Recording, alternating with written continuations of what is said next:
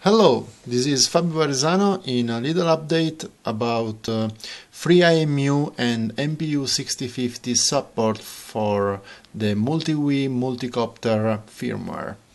I've been working on some code to support this new board on MultiWii, and now with the help of timecop and Alexinparis we almost have ready to fly software.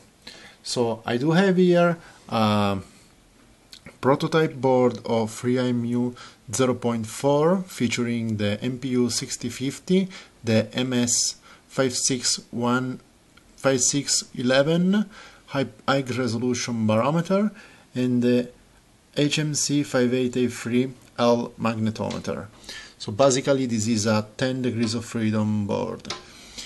This is all connected through using I2C to the Arduino, and I'm running the MultiWii software here. The MultiWii software used is a very recent development edition from SVN. I do have here the MultiWii GUI, which basically is reading all the sensor values and showing you all the readings. So let's now make some movements.